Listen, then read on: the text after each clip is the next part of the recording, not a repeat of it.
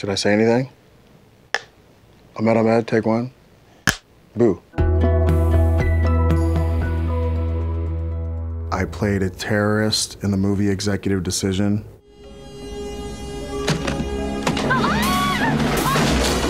I played a terrorist on the sitcom Roseanne. Nothing you can do will make me talk. Oh, really? In a film called Steel Sharks, I played this evil Persian submarine commander. All my lines are like, I'll kill you in the name of Allah, you know, or like, off with their head. Your time has come, American. You always see the same guys at every audition. You can hear the actor in the audition room with the door shut, you know, and the door opens up and the guy's like, thank you very much for having me in. Hope to get the part, see you on set, you know. There was never the Arab friend, never the Arab doctor on ER. They never had like the guy like me.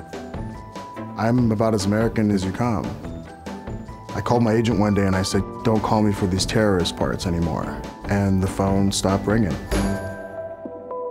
I started waiting tables at a restaurant.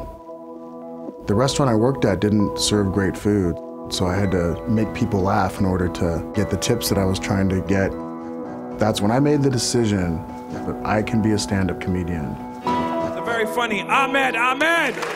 And my parents are practicing Muslim, so they pray 5 times a day. My American friends always walk into my house when my parents are in mid-prayer, like, Mr. and Mrs. Ahmed, what'd you lose? What's going on over there? What are you looking for? Slowly but surely, you start picking up tricks of the trade. I spent a lot of time in the comedy club sitting in the back of the room till 2 in the morning, just watching and studying comics. I became friends with Mitzi Shore, who owns the world-famous Comedy Store. She became almost like a mentor, grandmother. And then September 11th happened.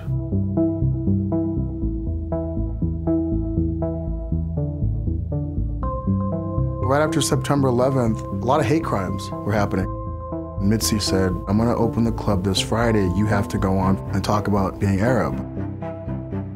So my opening joke was, my name really is Ahmed Ahmed. I had nothing to do with it. Just telling you so you don't follow me out to my car after the show. I got to the airport, man. I checked my bags in. The guy said, are these your bags? I said, yes. He says, did you pack them yourself? I said, yes. Then they arrested me.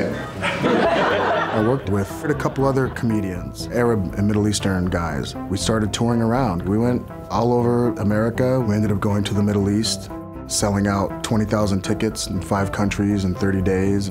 We were the first ever Middle Eastern comedy show on Comedy Central. When you think about it, both Jews and Muslims have more in common than any other religion ever. Both Jews and Muslims don't eat pork. We don't celebrate Christmas. We both yell on the phone when there's no emergency.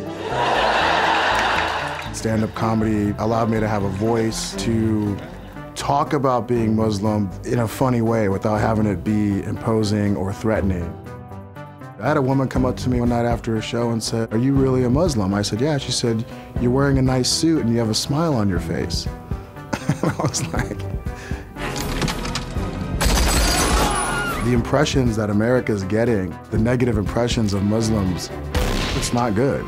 I get profiled all the time. If you Google my name, Ahmed Ahmed, there's a guy from Egypt who pops up who's a terrorist who kind of looks like me. He's a lot shorter with the mustache. He looks like a porn star, actually. But he has all these aliases he goes by, and the first 2 are Ahmed Ahmed and Ahmed the Egyptian. I'm like, I gotta find this guy because he's ruining my life. They all think that I'm him.